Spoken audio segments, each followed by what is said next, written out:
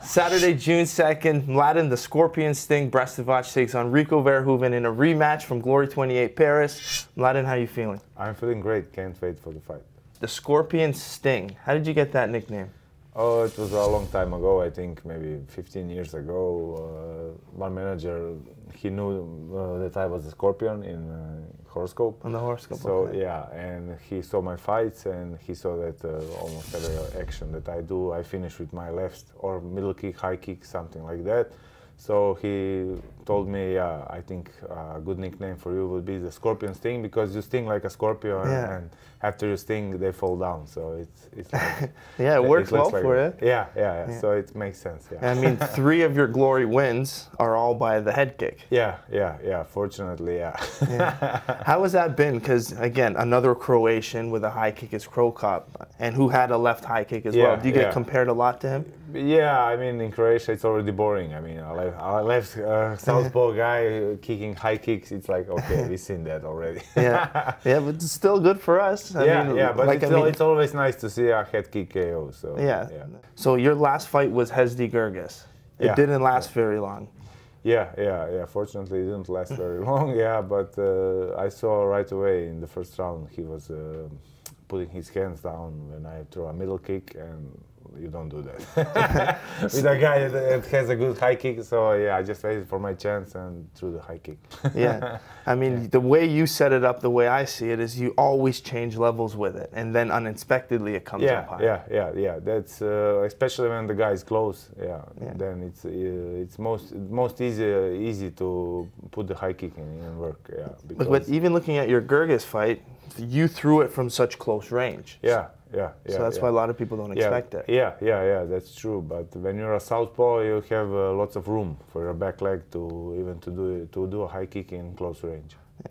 So speaking of Rico before this fight, he said you were the toughest fight he had. Do you think your title fight with him was one of the toughest? For me or for him? Yeah, well, for him. For him.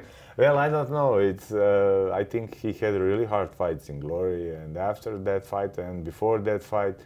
So if I was his toughest fight, well, thank you, Rico, for that. But I don't know. I didn't feel it like that, because maybe he was very dominant in the last few rounds. So I didn't feel the toughness of the fight so much. Yeah, but it was a very tough fight for me. I mean, I ended the fight, I was like barely breathing. Yeah.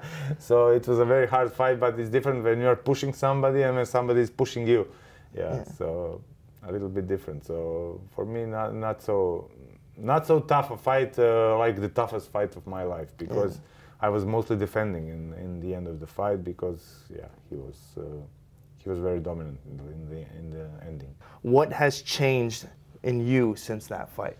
I think a lot. I think mentally I'm a different guy. Yeah, I think I grew up. I think I had a lot of Glory fights, a lot more experience, and I advanced in my techniques, especially in boxing. So I think I'm a much better fighter than then. How did you find that first fight? I think it was a good fight. Yeah, I think 5 rounds, almost constant action. So I think a very tough fight for both of us. I think he was a little bit surprised by how much I put in front of him, my kicks and punches and everything. So yeah, I think very nice title fight. Yeah. Do you think it gave you more confidence now that you went 5 rounds with him for this fight? Yeah, of course, I think so. Yeah. It's always easier to fight somebody when you fight him already and you did a good job.